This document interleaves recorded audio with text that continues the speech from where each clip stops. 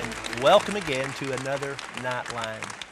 To say we are honored, to say that we are privileged tonight to be able to do what we're doing for the glory of God and the upbuilding of the kingdom of God here on this earth through the gospel of the Lord Jesus Christ would be an understatement. There is no way in this world that I can tell you. I'll just simply try by saying thank you for tuning in this evening. We have a really good program, I believe, that has been planned for us, and we're going to dive right in here in just a moment and just begin to experience what I think is going to be a very applicable, very relevant, and extremely encouraging music and also some testimony. We have as our musical guest on the program this evening John Baker and the Melodyaires. Many of you have had the opportunity to be in worship services, singings, concerts, probably for over 50 years if you've been around that long with the Melodyaires. We look forward to not only hearing them sing but also talking with them in just a little while. And then we have on the program tonight a gentleman that I've enjoyed thoroughly getting to know prior to coming on the air. Just a real good spirit and just a real good connection. And I attribute that to the Lord Jesus Christ. Dr. James Dunn from Spartanburg, South Carolina, from the James Dunn Surgical Clinic.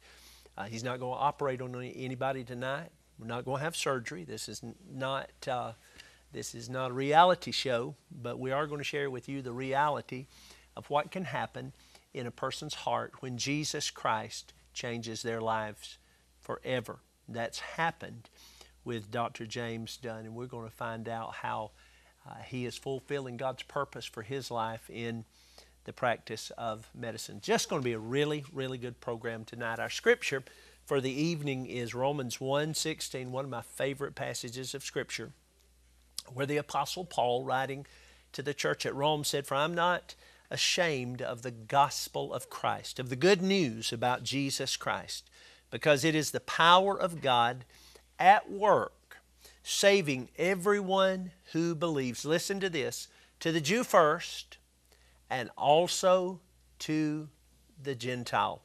The gospel of the Lord Jesus Christ is divine dynamite, and we're praying that if you've never been saved, there will be a spiritual explosion of God's amazing grace in your heart tonight. We're going to go ahead and go to the Melodyaires as they sing for Another Day.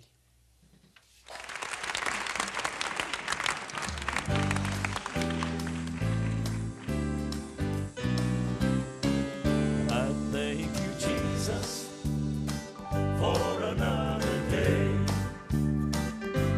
I don't deserve it. It's just a gift to your grace. Lord, I thank you for waking my body up. I thank you for filling my empty cup. I thank you, Jesus. I thank you, Lord, for another day. Yeah, in the sweetness of the morning, while the dew is fresh on the ground, I still a quiet moment just to kneel my body down. My soul can't help rejoicing at the beauty of your love, and I'm thrilled to know it's me you're thinking of. I thank you, Jesus, for another day. I know I don't deserve it. It's just a gift of your grace. Lord, I thank you for waking my body up. I thank you for filling my empty cup. I thank you, Jesus. I thank you, Lord, for another day. Yeah. Now the sun's peeping through the window, bouncing shadows off of the wall. There's a gentle sound of laughter in the kitchen down the hall. So I lay back on my pillow to listen to the robin's melody, and I can't believe how good you've been to me.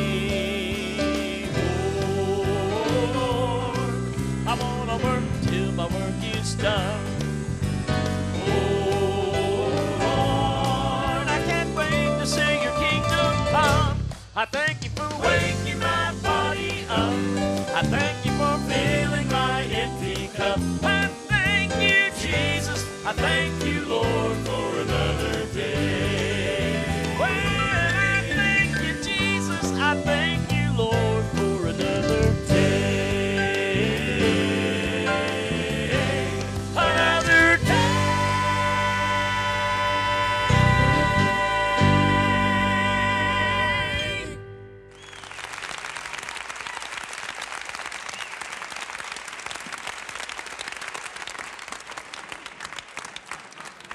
And it is so good to be able to live another day and just to know that Jesus Christ is the same yesterday, today, and forever.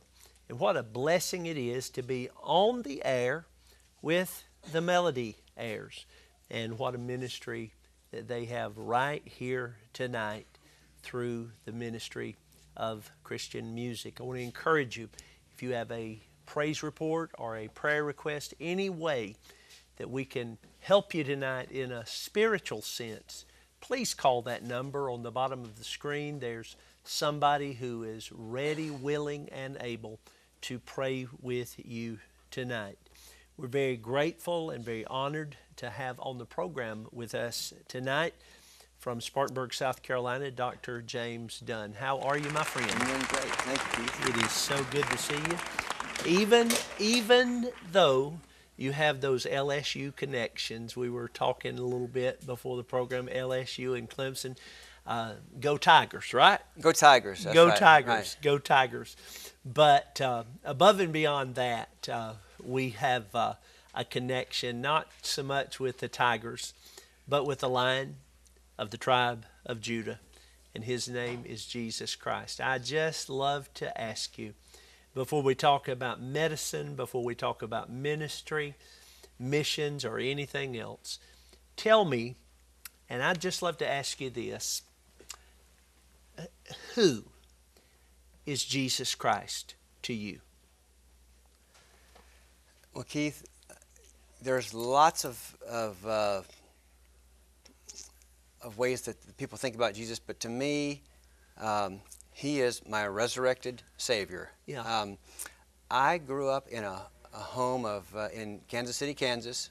My mom and dad were very strong Christians, so I learned about Christ from an early age, and I was cradle rolled. But when I was a 7 or 8-year-old boy, the Lord spoke to my heart, that told me I was a sinner. Mm-hmm. And that, of course, being a Baptist, we got a lot of catchwords as Baptists that we use, you know. So Yeah. if anyone's listening who is not familiar with those catchwords, you know, I knew that I had done some wrong things in my lifetime. Yeah.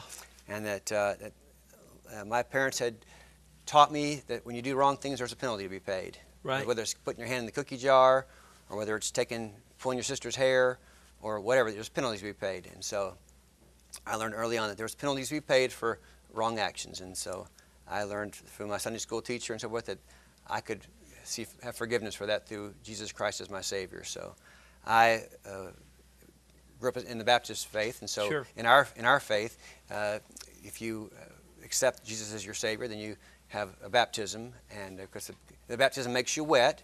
It doesn't make you, saved. Right. Making the decision makes you saved. But Right. but that's the symbol in the church that I grew up in. Sure. And so I accepted baptism at that time. I was probably about 4th or 5th grade, because I know that happened in Kansas City, and then I moved to Nashville in Tennessee in the 6th grade. So I know it was before I got to Nashville. So I say 4th or 5th grade. And so as I grew up in Nashville, I kind of kept living with the same faith I had back in Kansas City as a 4th grader or 5th grader. And as I grew older and went off to high school and then went to college, I had a great experience at LSU with my Baptist Student Union. We called it Baptist Student Union back in those days. Now Right. we call it Baptist Campus Ministry. Frank Horton was a great man that encouraged me. I grew more in my church there, and went back to medical school in Tennessee, and continued to grow. And knowledge-wise, I grew a lot and learned a lot of things knowledge-wise, but my spiritual life didn't grow too much. Right. And I did my residency, and we'll talk more about that later on, but I came to Spartanburg in about 1993, and that's right when the Promise Keepers movement was starting. Oh, yeah. And our church in Spartanburg got real involved in Promise Keepers. And we took a trip up to Indianapolis. And in Indianapolis, I was sitting next to my friend Bruce Cash. And Bruce Cash has passed away now, but he was a great friend of mine. He taught me how to drive the church bus and so forth. But I was sitting next to Bruce, and I said, Bruce, I said, you know, I just feel like here I am. I guess by that time I must have been about 33 by that time. I said, I feel like I'm still living on the same old faith that I had back as a 4th or 5th grader. Right. I said, but I know a whole lot more about willful sinning now than I did back, just pulling my sister's hair or, doing things that 4th or 5th graders do. That, there's sin involved there. Sure. Things, but sure. By the time I was 33, I knew a lot more about willful sinning. And so I said, I just feel like that I'd like to ask I'm just not sure that I've done enough.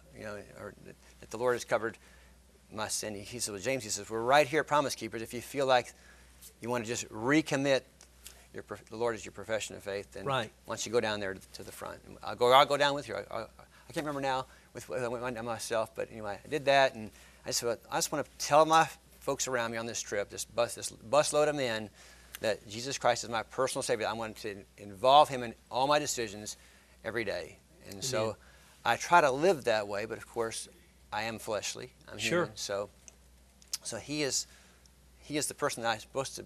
I try to bounce everything off of. My Savior, my confidant, my partner. He's your Lord. He's my Lord. That's pretty awesome. When you had that experience at Promise Keepers, did you get on the bus and tell everybody what had happened to you? Well, of course, most of the people we kind of sat in a group there. Yeah. So most of them saw me go down. But yeah. Yes. We had a time of testimony on the way back and so forth. I talked to him about that. And then when I got back to Spartanburg, we had, see if I can remember what his name was. It'll come to me before we finish talking today. He was there doing a revival. And his name was on the tip of my tongue. Dr. Wilton had invited him there. But at any rate, I just felt like I wanted to make it public to my church. Was it Junior Hill? That's exactly what it was. Yes, it was. It was Junior Hill. And Junior Hill was there, and I went down to the front. I said, Dr. Wilton, I said, I really feel like I made a genuine decision when I was in the 4th or 5th grade. But I'm a whole lot better now at willful sinning. I'm in my early 30s. And if the Lord can say something, I can say, I'm not doing it, Lord. I could just say no. And I said, I've wanted to recommit myself to the Lord. And so I asked him if he would rebaptize me as an adult. Yeah. And he said, well, he didn't say it in front of the whole church at that time, but he said, you don't have to do this.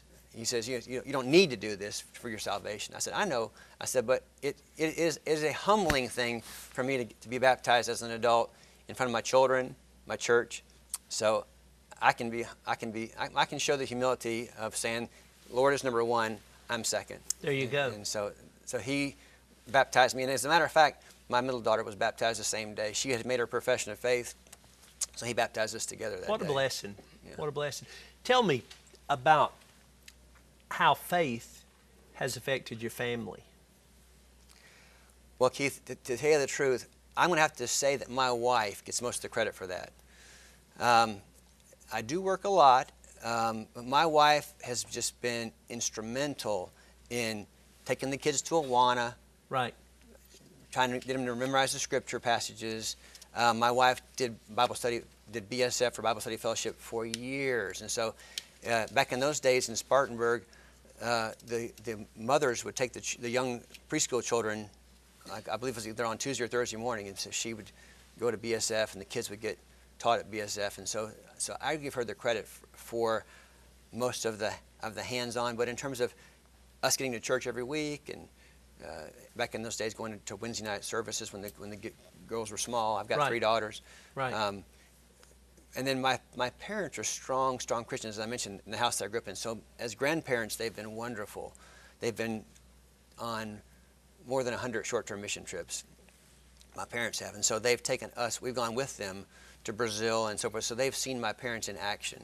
Oh, yeah. And have gone to, my mother has a little device. It's kind of like a little telescope that you can look through. She's not an eye doctor. She's not an optometrist, but she's got this little device, and they can look through it, and they can move these little wheels, and it tells her what kind of glasses that people need. And so they'll collect glasses from the Lions Club and wash them in the dishwasher and get them all clean, and then she'll get them all sized up to what strength they are, and she'll have them all lined up in boxes.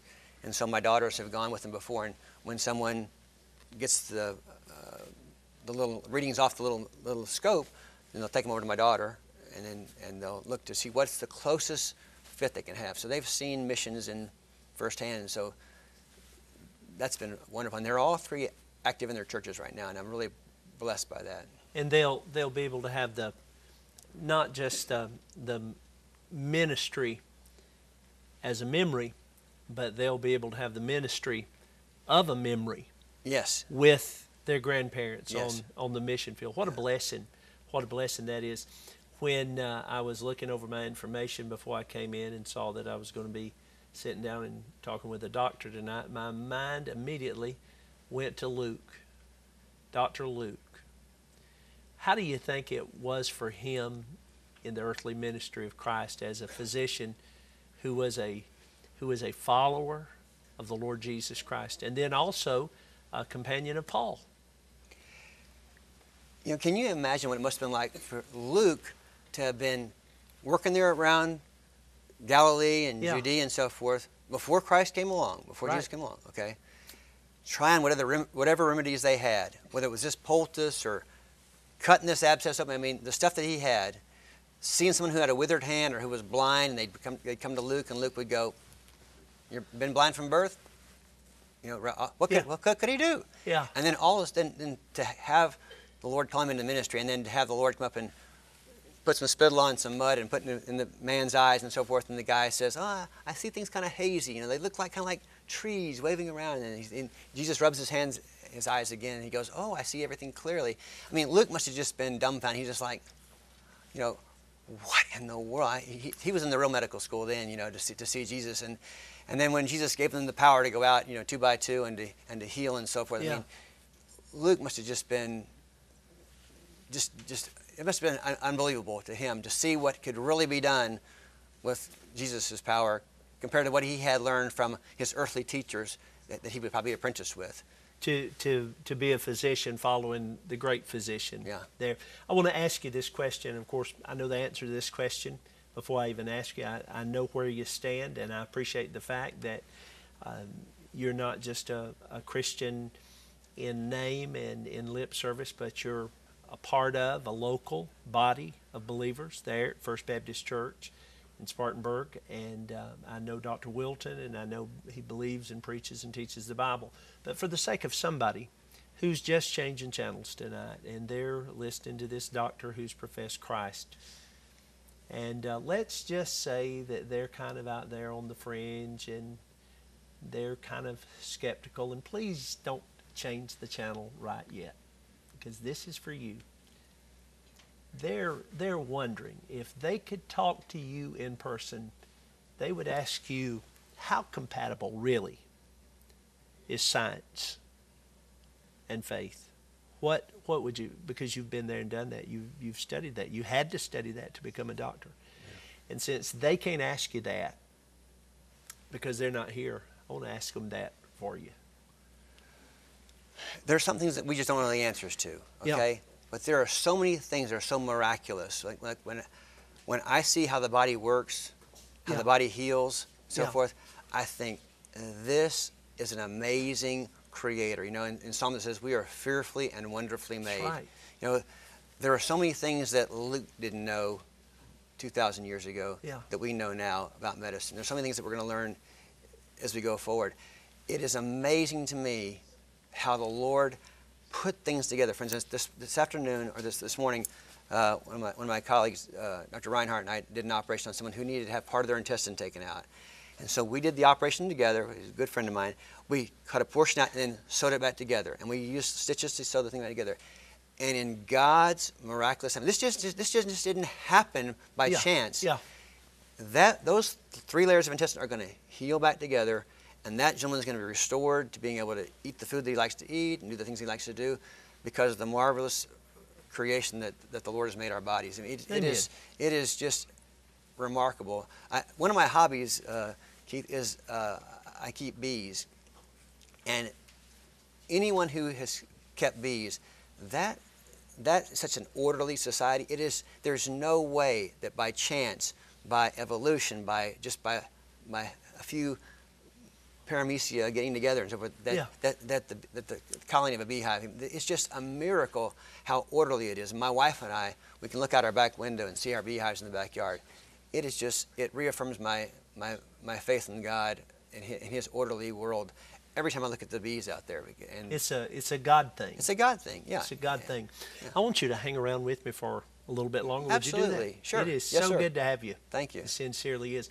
We're going to go back to the Melodyaires right now as they are singing in the midnight hour.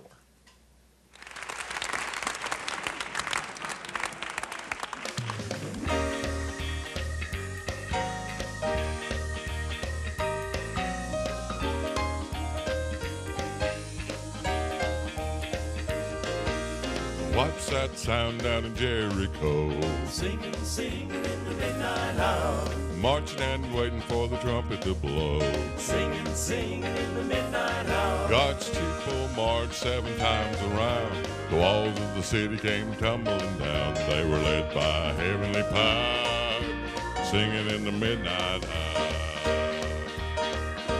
What's that sound coming out of the jail? Singing, singing in the midnight hour. Preachers with no one to go their bail. Singing, singing in the midnight hour. They prayed till the Lord started shaking the ground. They never even knew when the walls came down. Surrounded by heavenly power, singing in the midnight hour. Well, God's people know that deliverance comes when the troubles and trials are finally done.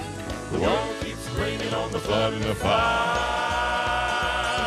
but we're still singing in the midnight hour.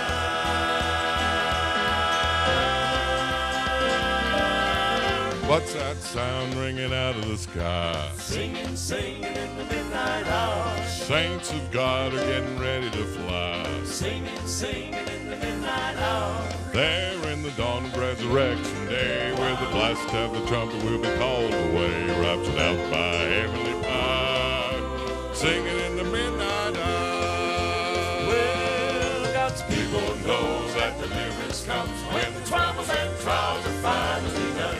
The world keeps bringing on the flood and the fire, but we're still singing in the midnight hour. Singing, singing in the midnight hour. Singing, singing in the midnight hour. Singing, singing in the midnight hour. In the midnight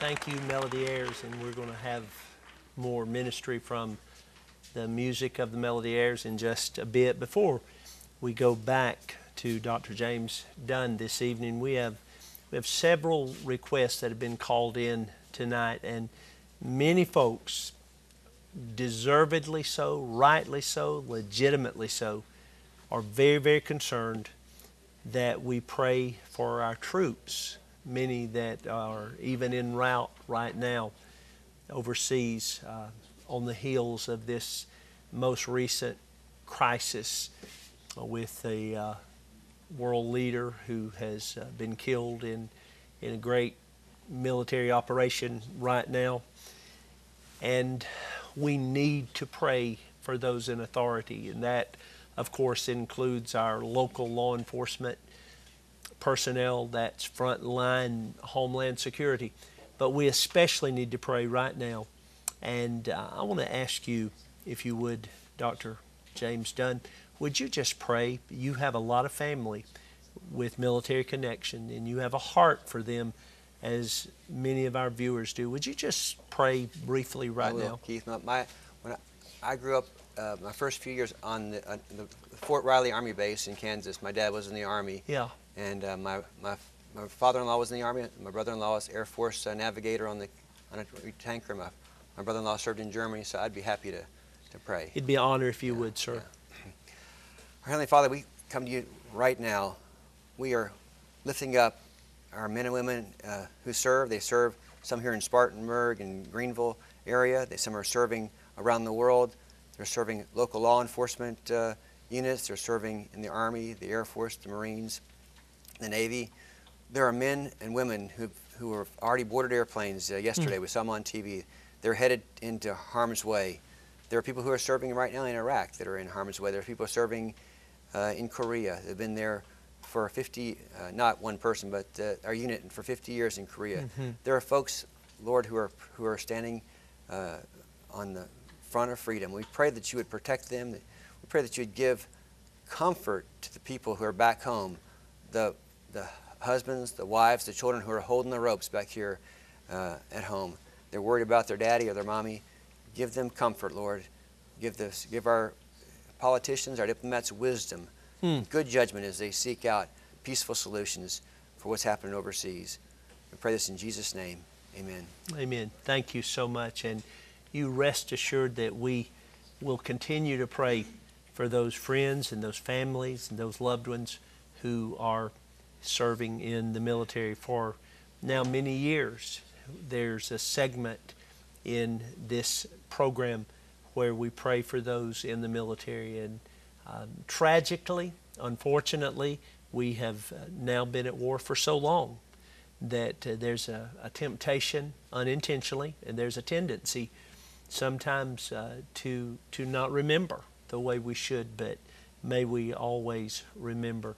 Remember this, our scripture for the evening is Romans 1:16, for I am not ashamed of the gospel of Christ, for it is the power of God unto salvation to the Jew first and also to the Gentile. No greater power, no greater political power, no greater financial power, no greater intellectual power in the world, any greater than the gospel of the Lord Jesus Christ.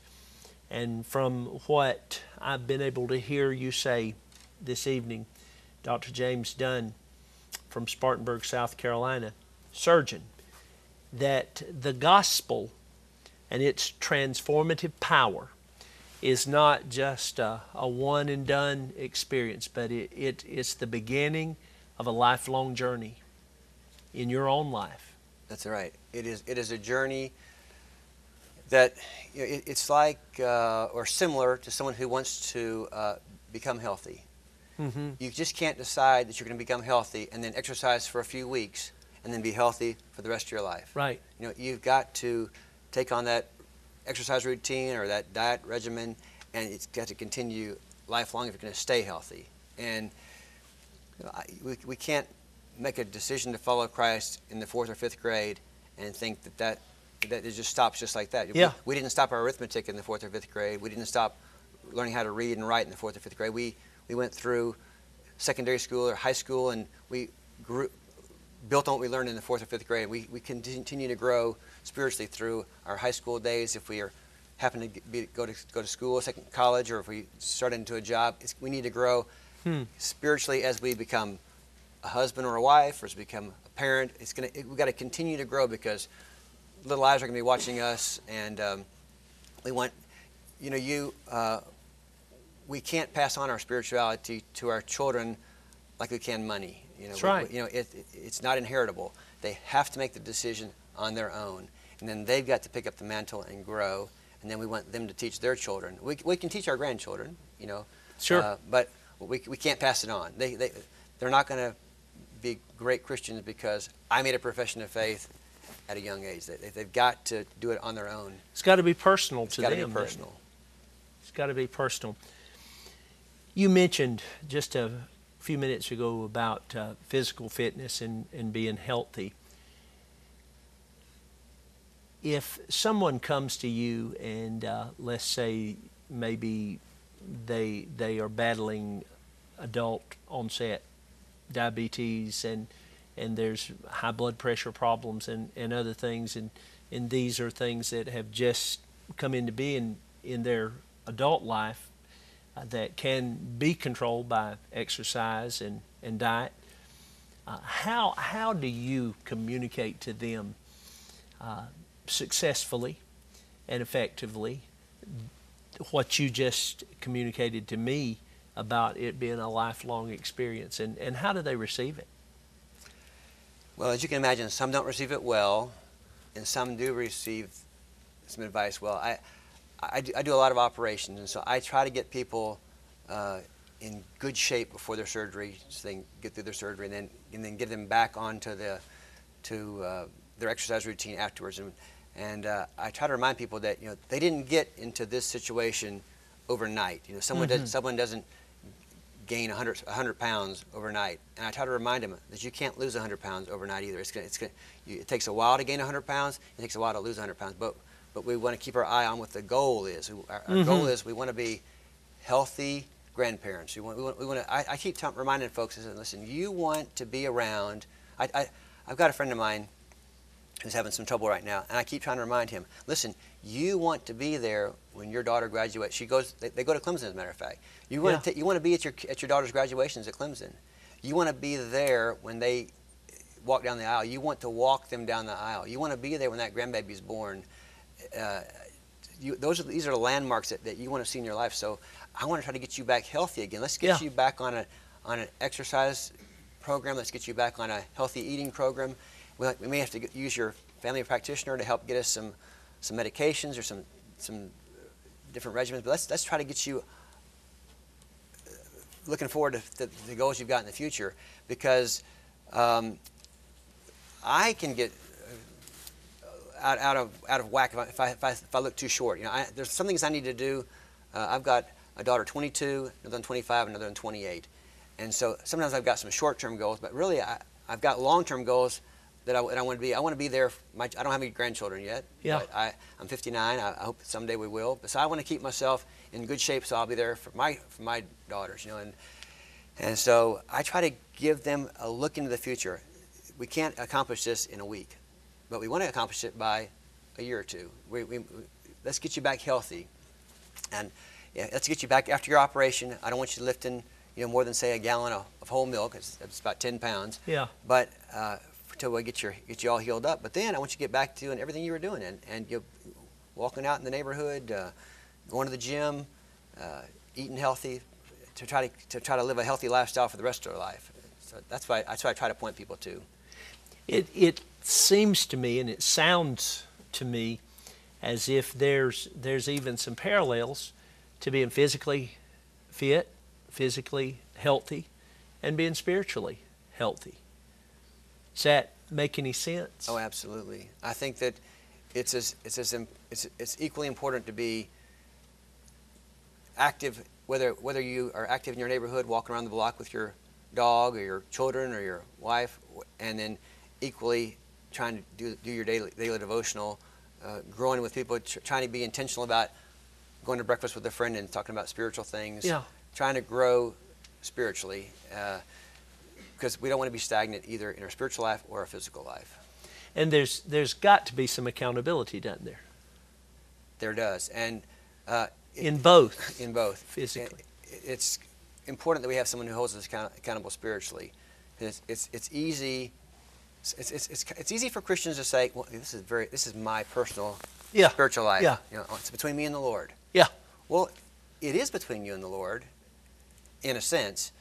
But it's important that there's, for we men, to have someone who can say, "Now, hey James, have you been doing your devotional this week? Have you been praying? Have you been the kind of husband you need to be?"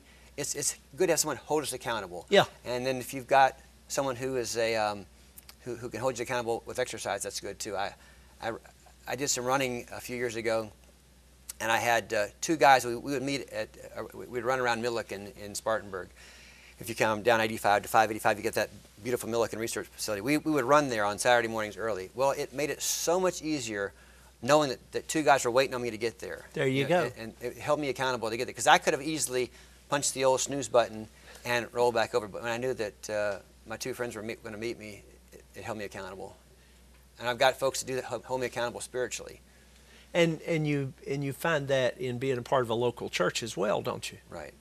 Rather than just, well, I'm going to stay home and watch it online, whatever. But when you know that there's a Bible study class or a worship service or a prayer partner or ministry group or whatever that is expecting you to be there. Well, I can sit out in the woods with my neighbor, and he calls turkeys, and I look and listen and so forth. I can really enjoy what God made there. I can really enjoy it, okay? But it's not a substitute for going to church on Sunday morning. You know, it's not a substitute for sitting next to somebody who is trying to worship also. It's not a substitute for turning the pages in my Bible and looking for that scripture. I can worship, yes, I can worship out there, but it's not a substitute for being in my local church and singing and listening to the pastor. Amen. Amen. I've said this time and time again over these many, many years.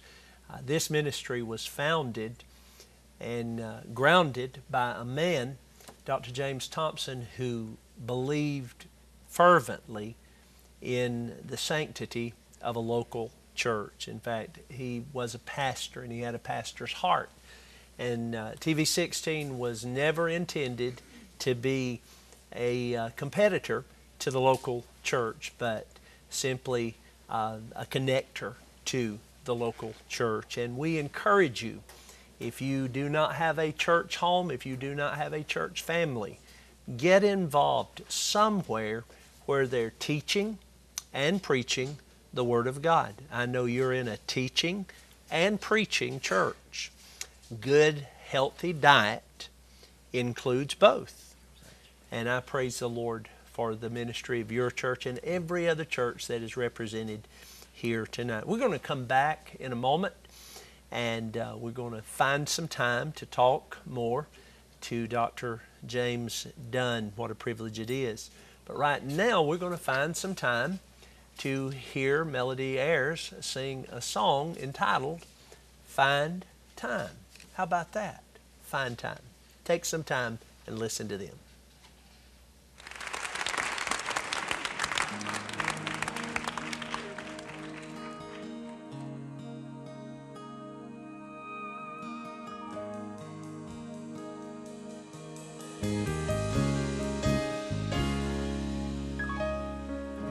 Morning turns dark way too soon.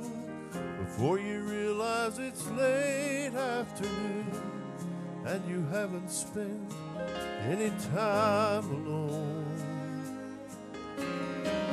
So you whisper a silent prayer, say tonight I'll meet you there in that private place where we used to go.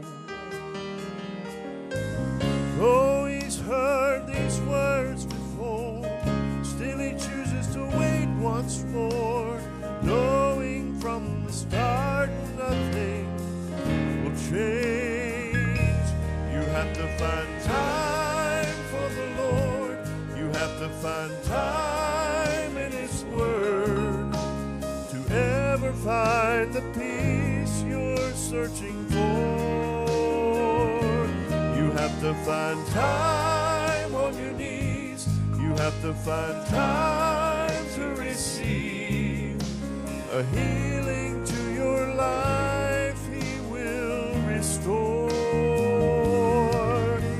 To ever find life's richest reward, you have to find time.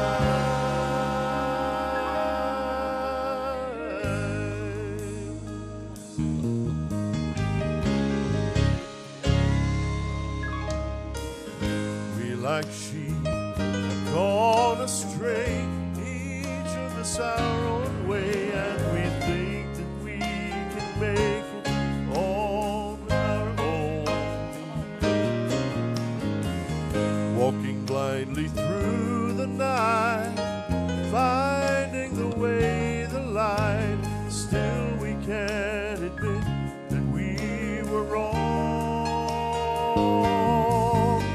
But finally falling on our knees, crying desperately, only to find what He desires most. We have to find time for the Lord. We have to find time in His Word to ever find the peace we're searching for. We have to find time on our knees. We have to find time to receive receive. A healing to our lives He will restore. To ever find life's richest reward, we have to find time for the Lord.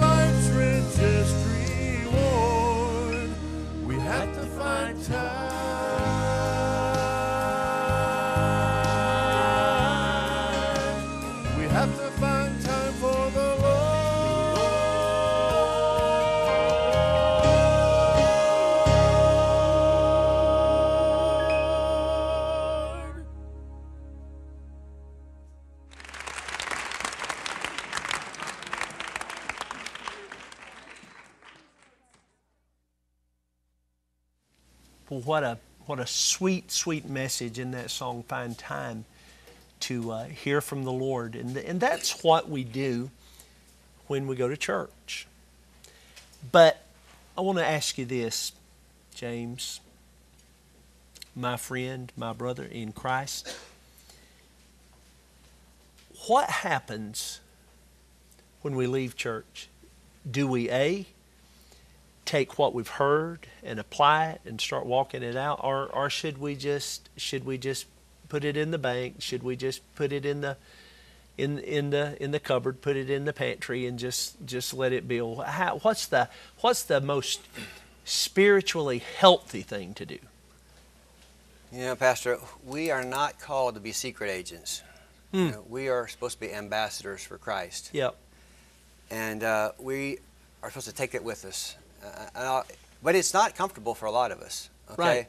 Right. You know, you're a pastor, and so some folks who are listening and say, "Well, of course he's going to talk about Jesus everywhere he goes. He's a pastor." You know, but the truth of the matter is, all of us have Christ living in our heart. Who have Christ living in our heart are supposed to be out in the workplace sharing that. And I'll give you an example, which I was kind of nervous about this, but I'll give you an example. My mother grew up in Louisiana, as did my father, and so that's how I got a tie with Louisiana.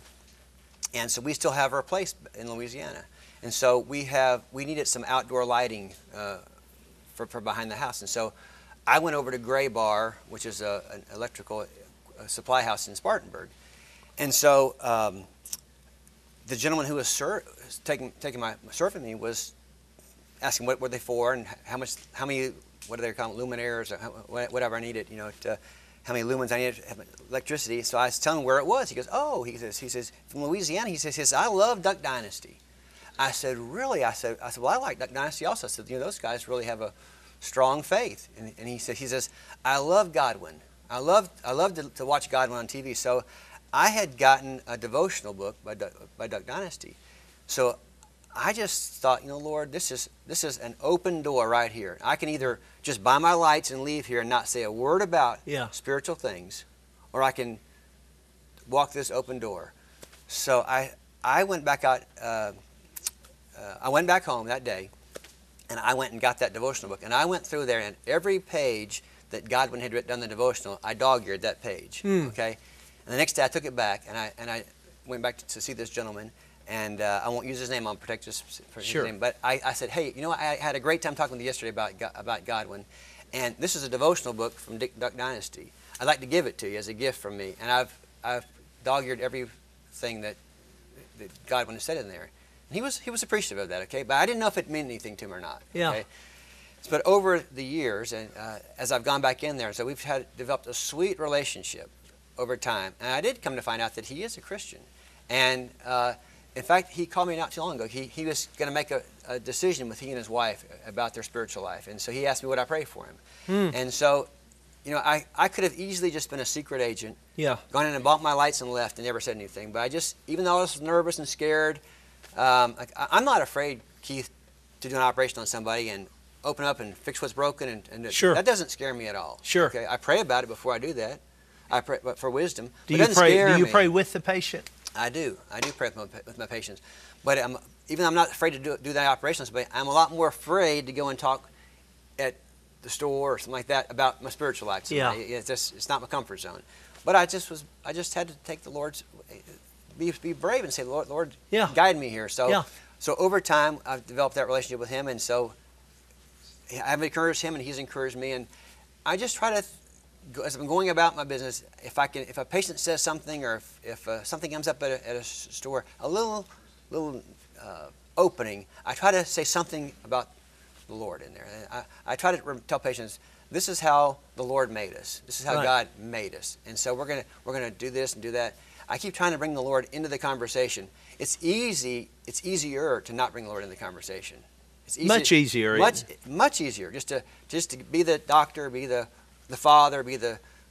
Years ago, I taught my kids soccer. I mean, I was the coach. I wasn't good, but it's easier just to not bring the Lord up. But we're not called to be secret agents. We're called to be ambassadors. And so, I think it's important, whether we are the person at the grocery store who's checking somebody out, to say, "Have a blessed day." Yeah.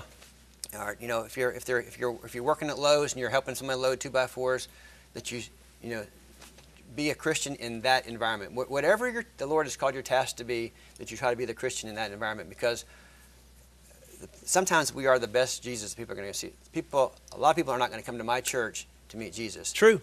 They're going to meet somebody maybe from my church or another one of my sister churches in the workplace, and then that we've got to be an attractive aroma to bring them to the Lord. They need to smell sweetness in our personhood to be attracted to the Lord. And we can't go around being sour. I've got a picture in my office, in each of the exam rooms. It's a picture of Jesus laughing. He's got his head cocked back. He's just laughing. His mouth is open. He's looking up. He's just laughing. I think that Jesus must have been one of the most fun and funny people to be around. Huh. I think he must have had a great sense of humor. Now, I'm not Jewish, and I heard a pastor one time say, he says, those of us who grew up speaking English as our primary language, and who don't know Aramaic, we don't know Hebrew. He says we miss out on a lot of the words that Jesus probably used that was funny. But one thing that I know, that children aren't going to go around a sourpuss.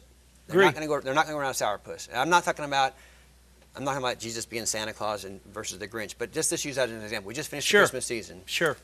If you put the Grinch in one chair and Santa Claus over here, the children are going to come in. They're going to go over here to Santa Claus. They're not going to go to the Grinch. Okay. Yeah. When Jesus said, "Hey, disciples, let the children come to me," I mean, they were trying to keep the kids away. He was like a magnet for the kids, because his personhood was so sweet, and the children wanted to come around him. I think I picture Jesus in my mind as being funny and fun. When he told the disciples, "Hey, you guys are on the wrong side of the boat," to the professional fishermen, these guys had grown up fishing. Yeah. And Jesus says, "Hey, you guys are on the wrong side of the boat now," and those boats on the Sea of Galilee couldn't be but about 12 or 14 feet wide. Now, I'm not really a fisherman. Okay, my mother's a fisherwoman, but I'm not a fisherman. But I can't really see how you could catch fish over here, but not 14 feet away. Mm-hmm. So when the disciples are have been fishing all night long, they've got nothing, and Jesus comes and says, "Hey guys, you're all on the wrong side of the boat."